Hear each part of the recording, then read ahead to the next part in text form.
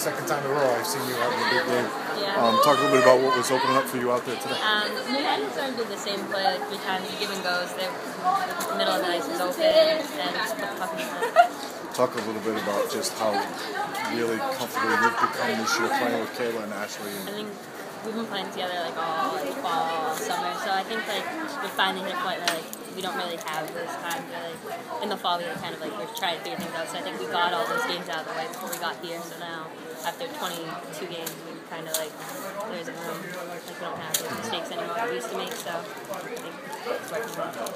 I know, when a lot of people look at Woburn maybe in the beginning of the season and everybody knows who Kayla is and everybody knows who Ashley is, but I think people really need to start, if they haven't figured it out yet, learning who you are too. I mean, talk about what it's been like for you to be able to rise up and take your turn on the big stage with Well, Kayla's been here the whole time I was here, and Colleen was here when I was a freshman, and Siobhan, so like it's kind of been like hard, but like I kind of like had to work my way. It's kind of like made me work hard to get where I am, so I think it's better that way than just coming to the top.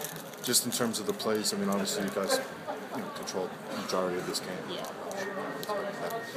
But the way the plays work out, I think one of the goals, I forget which one it was, but I mean, you had 2 or 3 bodies banging on you.